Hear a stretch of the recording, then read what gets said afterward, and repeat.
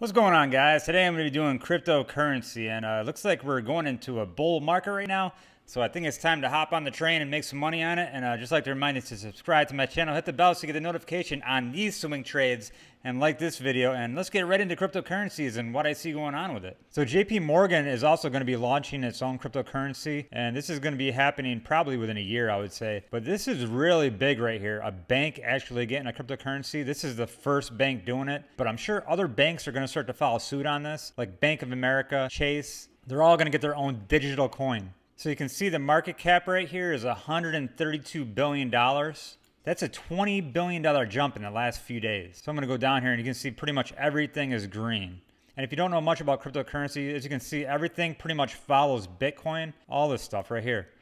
It's all pretty much the same chart. So I bought my cryptocurrency on Robinhood. If you buy them, you actually don't own the coin, but in the future, Robinhood is trying to make it so you can own it. And if you don't have Robinhood, I got a link in my info below. You can click it and get a free stock out of it. Sorry for the plug. But blockchain right here, this is a very good wallet if you want to buy cryptocurrency. So I pulled a Bitcoin's chart here because pretty much everything runs off of Bitcoin. So this is a very good chart to look at to kind of tell what the cryptocurrency market is going on. And no big news, pretty much just going sideways. Everybody very scared to buy.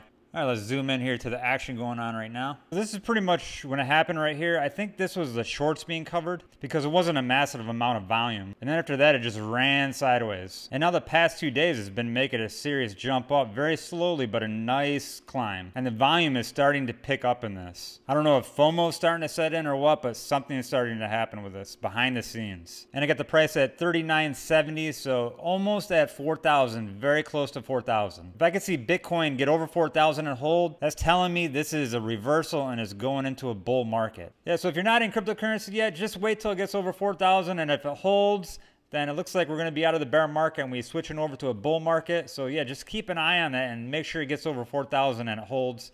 Yeah, I mean, guys, don't be afraid to comment on these videos. I don't care. And like this video and subscribe if you're the first time ever watching this stuff. Yeah, that's about it. Yeah, I don't know. Let's make some money!